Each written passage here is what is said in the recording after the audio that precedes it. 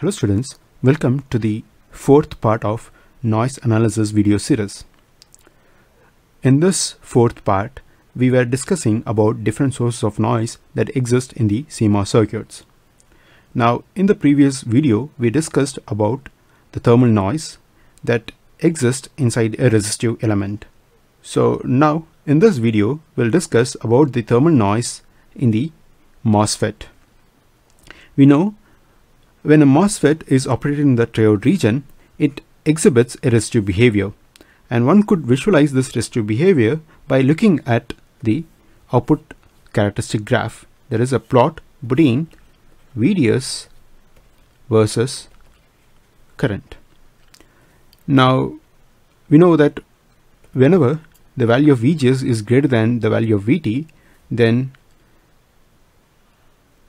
an increase in the value of VDS will have an increase in the value of current. And if I assume that the value of VGS that I have applied is equal to VGS1, this is the behavior. And now that if I have a different value of VGS, which we labeled as VGS2, which is higher than the value of VGS1, then again an increase in the value of VDS results in an increase in the current. So clearly we could able to see that there is a kind of resistive behavior in the triode region.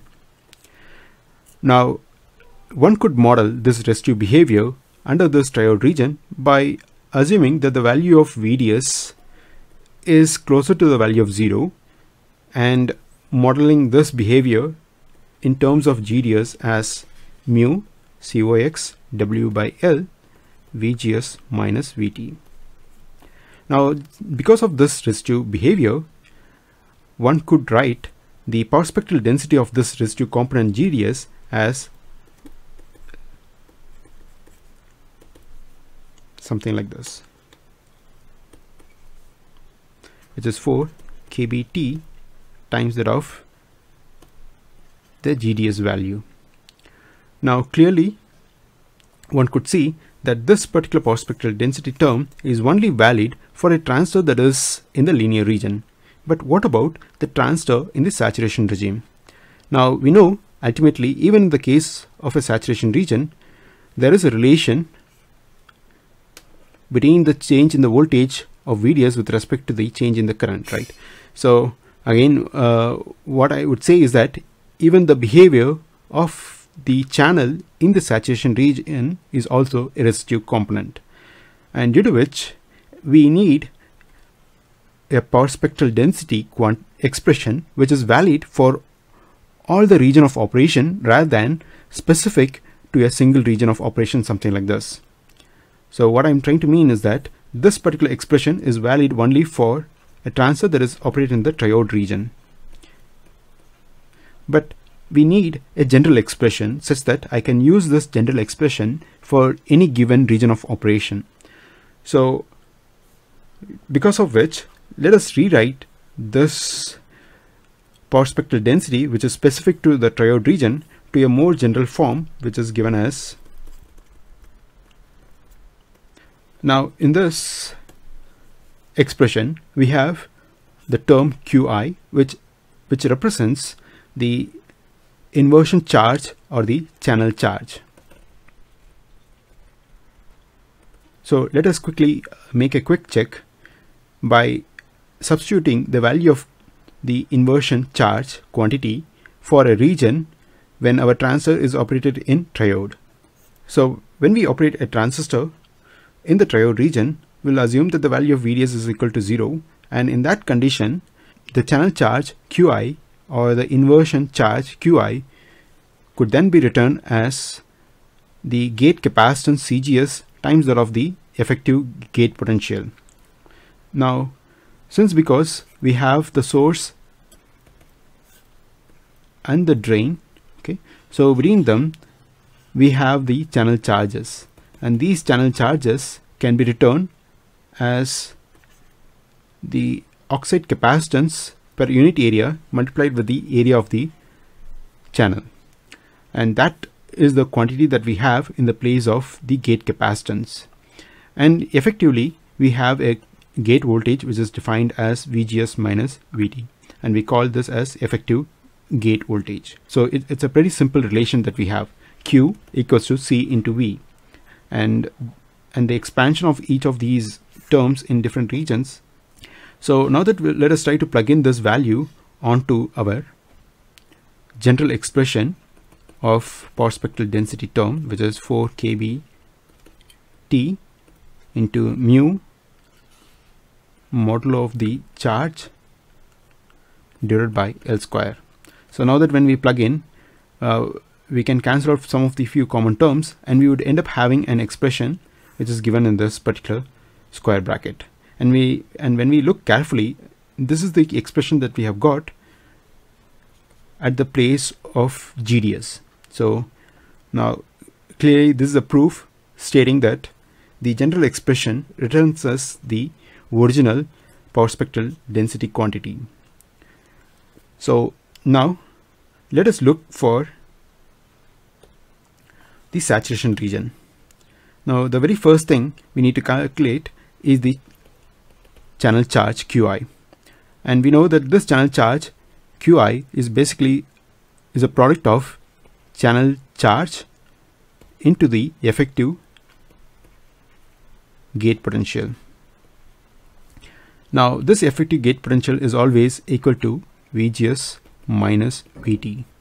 Now that we need to compute the value of the gate capacitance, and from the digital VLSI course, we know that whenever the transistor is operated in the saturation regime, we know that the channel will be tapered, and the channel charge that we would have would be equal to 2/3 of the oxide capacitance per unit area times that of the area of the channel, and that is the expression that we'll use in the place of CGS.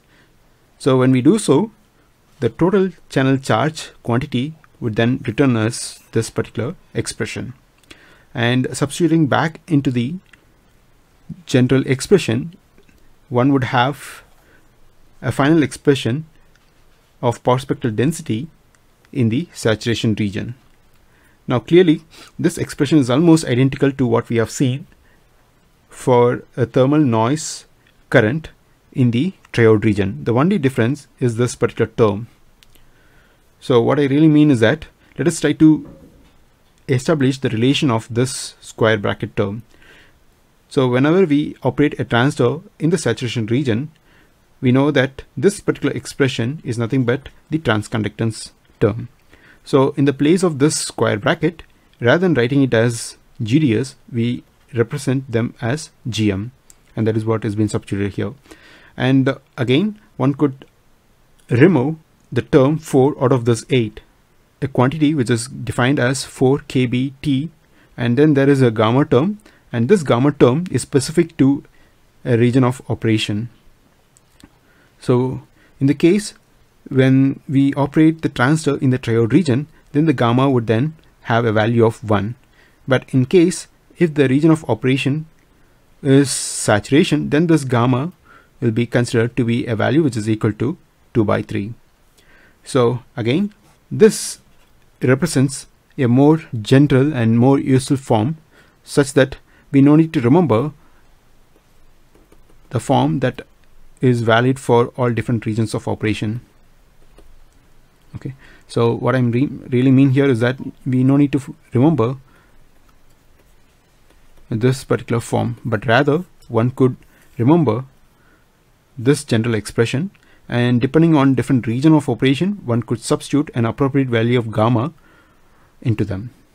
Okay, so now that I just want to bring out one of the important observation that we could see around this discussion. The very first thing is the power spectral density of a noise current source.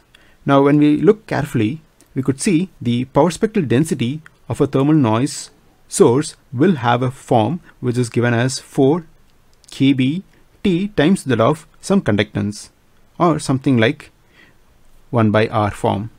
Whereas when you look across the power spectral density of a thermal noise voltage, then it will have a particular form which is given as 4 kBT times that of the residue element. Now let us try to recollect that whenever we had a noise resistor, we know that one could model this noisy resistor as a noiseless resistor in parallel with a noise current component. And when we look carefully, the power spectral density of this noise current source could be written as S sub I of F to be equal to 4 kB T times that of the conductance, which is nothing but 1 by R.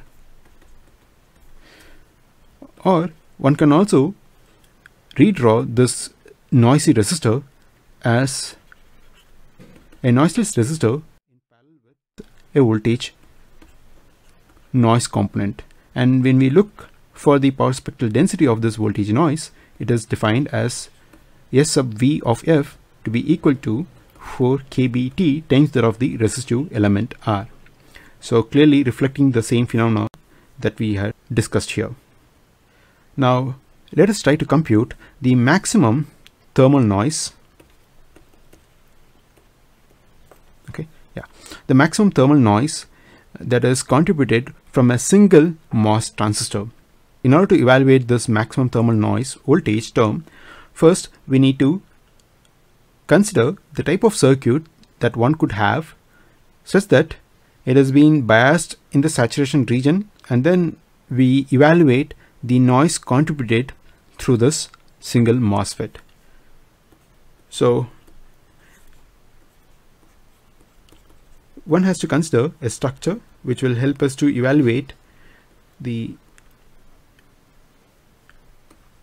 noise contributed because of the thermal noise that exists inside this channel of this NMOS. Okay, and I am properly biasing this particular MOSFET such that the MOSFET is operated in the saturation region. And one could see that we know the power spectral density of the noise current across the channel of it, right? And that is what we have drawn, which is nothing but we know the value of the average noise current component and whose power spectral density is given as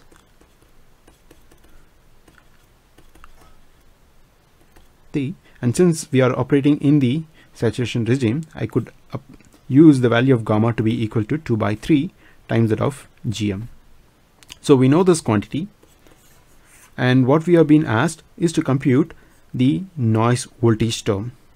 So we have to use the concept of spectrum shaping property, where the input to this network is in terms of current, but we have been asked to compute in terms of a voltage. So we need a transfer function that performs this conversion of an input current component into an output voltage component here.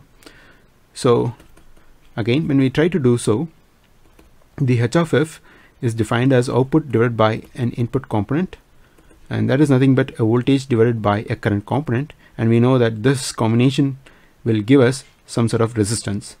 But what is the resistive element that we have between this current component and the voltage component here? So clearly, when we look across this output node, just because our noise current component is also exists in this circuit at the output, so the only way that we can compute this transfer function is by looking at the resistive element that we have across the drain. So when we look down through the drain, we know that we have a small signal resistive element which is equal to R0. And so now that we got this transfer function, let us try to evaluate the noise power spectral density in terms of voltage as